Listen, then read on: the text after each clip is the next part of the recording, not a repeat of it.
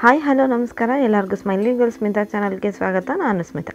ಇವತ್ತು ನಾನು ಗಸಗಸೆ ಪಾಯಸ ಹೇಗೆ ಮಾಡೋದು ಅನ್ನೋದನ್ನು ತೋರಿಸ್ತಾ ಇದ್ದೀನಿ. ಇದೇನಪ್ಪ ಎಲ್ಲರೂ ಕೊರೋನಾ ಟೈಮಲ್ಲಿ ಬಾಡಿ ಹೀಟ್ ಆಗಬೇಕು ಅಂದರೆ ಇವರು ಬಾಡಿ ತಂಪಾಗೋಂತಹ ವಸ್ತುನ ತೋರಿಸ್ತಾ ಇದ್ದಾರೆ ಅಂತ ಇದ್ದೀರಾ. ಕಾರಣ ಇಷ್ಟೇ, ನಾವು ಬೆಳ್ಳುಳ್ಳಿ ಆಗಿರ್ಬೋದು, ಶುಂಠಿ ಆಗಿರ್ಬೋದು ಜಾಸ್ತಿ ತೊಗೊಂಡಾಗ ನಮ್ಮ ಬಾಡಿ ಹೀಟ್ ಆಗ್ತಾ ಹೋಗುತ್ತೆ. ಸೊ ಅದನ್ನು ಬ್ಯಾಲೆನ್ಸ್ ಮಾಡಬೇಕು ಅಂದರೆ ಈ ಥರದ ತಂಪಾಗಿರೋಂಥದ್ದು ನಮ್ಮ ದೇಹಕ್ಕೆ ಬೇಕು. ಹಾಗಾಗಿ ಇವತ್ತು ಗಸಗಸೆ ಪಾಯಸ ಹೇಗೆ ಮಾಡೋದು ಅನ್ನೋದನ್ನು ತೋರಿಸ್ತಾ ಇದ್ದೀನಿ. ನೀವಿನ್ನು ನನ್ನ ಚಾನಲ್ಗೆ ಸಬ್ಸ್ಕ್ರೈಬ್ ಆಗಿಲ್ಲ ಅಂದರೆ ತಕ್ಷಣ ಕೆಳಗಡೆ ಕಾಣುವಂತಹ ರೆಡ್ ಸಬ್ಸ್ಕ್ರೈಬ್ ಬಟನ್ನ ಪ್ರೆಸ್ ಮಾಡಿ ಮತ್ತು ಪಕ್ಕದಲ್ಲೇ ಇರುವಂತಹ ಬೆಲ್ ಐಕಾನ್ನ ಪ್ರೆಸ್ ಮಾಡೋದ್ರಿಂದ ನಾನು ಯಾವುದೇ ಹೊಸ ವಿಡಿಯೋ ಹಾಕಿದರೂ ನಿಮಗೆ ನೋಟಿಫಿಕೇಷನ್ ಸಿಗುತ್ತೆ. ಮೊದಲಿಗೆ 1 ಸ್ಪೂನಷ್ಟು ಗಸಗಸೆಯನ್ನು ಫ್ರೈ ಮಾಡ್ಕೋಬೇಕು. ಅದನ್ನು ಡ್ರೈ ರೋಸ್ಟ್ ಮಾಡಬೇಕು, ಏನು ಹಾಕ್ದೇ. ಅದು ಪಾಪ್ ಆಗೋಕ್ಕೆ ಶುರು ಆಗುತ್ತೆ, ಅಂದರೆ ಅರಳು ಥರ ಮೇಲೆ ಬರೋಕ್ಕೆ ಶುರು ಆಗುತ್ತೆ, ಆವಾಗ ಅದನ್ನು ತೊಗೋಬೇಕು. ಇಲ್ಲಿ ನಾನು ಅರ್ಧ ಕಪ್ಪಷ್ಟು ಕೊಬ್ಬರಿನ ತೊಗೊಂಡಿದ್ದೀನಿ, ಕೊಬ್ಬರಿ ತುರಿನ. ಹಾಗೆಯೇ 1 ಹಿಡಿಯಷ್ಟು ಅಕ್ಕಿನ ರಾತ್ರಿನೇ ನೆನೆಸಿಟ್ಟಿತ್ತು. ಸೊ ಅದನ್ನು ಸಹ ಈಗ ಇದಕ್ಕೆ ಹಾಕ್ಕೊಳ್ತಾ ಇದ್ದೀವಿ.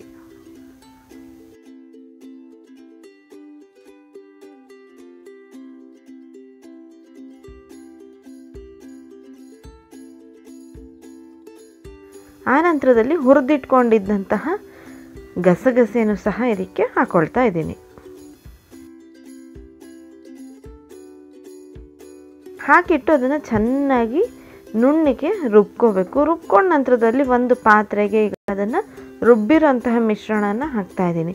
ಸೊ ಚೆನ್ನಾಗಿ ನುಣ್ಣಗೆ ರುಬ್ಬಿರೋದ್ರಿಂದ ಅದರಲ್ಲಿ ಮಿಕ್ಸಿಗೆ ಏನು ಅಂಟ್ಕೊಂಡಿರುತ್ತಲ್ಲ ಅದನ್ನು ಸಹ ಇದಕ್ಕೆ ಹಾಕಬೇಕು, ಯಾಕಂದರೆ ತುಂಬ ಗಟ್ಟಿ ಆಗೋಗುತ್ತೆ. ಇಲ್ಲ ಅಂದರೆ ಹಾಕಿ ಈಗ ಇದನ್ನು ಅದರ ಹಸಿ ವಾಸನೆ ಏನಿರುತ್ತಲ್ಲ ಅದು ಹೋಗೋವರೆಗೂ ಈಗ ಚೆನ್ನಾಗಿ ಕುದಿಸ್ಬೇಕು. ಎಷ್ಟು ಚೆನ್ನಾಗಿ ಕುದಿಸ್ತೀವೋ ಅಷ್ಟು ಚೆನ್ನಾಗಿ ಇದು ಫ್ಲೇವರ್ನ ಕೊಡ್ತಾ ಹೋಗುತ್ತೆ.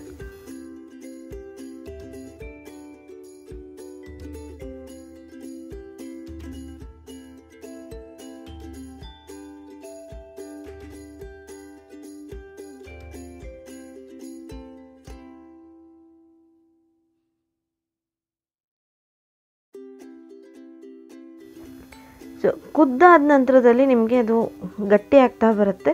ಬಟ್ ಮಧ್ಯದಲ್ಲಿ ಈ ಥರ ಕೈ ಆಡಿಸ್ತಾ ಇರಬೇಕು, ಇಲ್ಲಾಂದರೆ ಕೆಳಗಡೆ ಗಟ್ಟಿಯಾಗುವಂತಹ ಚಾನ್ಸಸ್ ಇರುತ್ತೆ. ಈಗ ಇದಕ್ಕೆ ನಾನು 1 ಬಟ್ಲು ಅಷ್ಟು ನಾನು ಬೆಲ್ಲನ ಹಾಕಿದ್ದೀನಿ. ಬೆಲ್ಲನ ನಿಮ್ಮ ರುಚಿಗೆ ತಕ್ಕಷ್ಟು ನೋಡಿ ಹಾಕಿ. ಕಾರಣ ಇಷ್ಟೇ, ನಾವು ಸ್ವಲ್ಪ ಸ್ವೀಟ್ ಕಮ್ಮಿ ಇಷ್ಟಪಡೋದ್ರಿಂದ ನಾನು ಕಮ್ಮಿ ಹಾಕಿದ್ದೀನಿ. ಇಲ್ಲ ಅಂದರೆ ನೀವು 1-1.5 ಅಷ್ಟು ಸಹ ಇದಕ್ಕೆ ಹಾಕಬಹುದು. ಸೊ ಬೆಲ್ಲನ ಇನ್ನು ಸ್ವಲ್ಪ ಬೇಕು ಅನ್ನೋರು ಹಾಕ್ಕೊಳ್ಬಹುದು. ನಂತರದಲ್ಲಿ ಏಲಕ್ಕಿ ಪುಡಿನ ಸಹ ನಾನು ಹಾಕ್ತಾಯಿದ್ದೀನಿ. ಸೊ ಏಲಕ್ಕಿ ಪುಡಿ ಸಾಮಾನ್ಯ ನಾವು ಎಲ್ಲ ಸ್ವೀಟ್ಗೂ ಹಾಕ್ತೀವಿ.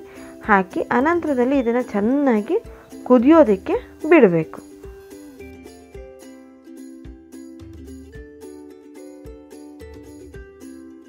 ತುಂಬ ಸಿಂಪಲ್ಲು ಈ ಪಾಯಸ ಮಾಡೋದಕ್ಕೆ. 1 ರೌಂಡ್ ನಾವು ಮಿಕ್ಸಿ ಮಾಡ್ತೀವಿ, ಮಿಕ್ಸಿ ಮಾಡಿದ್ಮೇಲೆ ಕುದಿಬೇಕು, ಬೆಲ್ಲ ಹಾಕೋದು ಅಷ್ಟೇ. ಇಷ್ಟು ಹಾಕಿದರೆ ನಮ್ಮ ಪಾಯಸ ರೆಡಿ ಅಂತ. ಸೊ ಈಗ ನಿಮಗೆ ಗಟ್ಟಿ ಬೇಕು ಅನ್ನೋರು ಇದನ್ನು ಗಟ್ಟಿ ಮಾಡ್ಕೋಬೋದು, ಇಲ್ಲ ನೀರಾಗಿ ಬೇಕು ಅನ್ನೋರು ಸ್ವಲ್ಪ ನೀರನ್ನು ಸಹ ಆ್ಯಡ್ ಮಾಡ್ಕೋಬೋದು. ಗಸಗಸೆ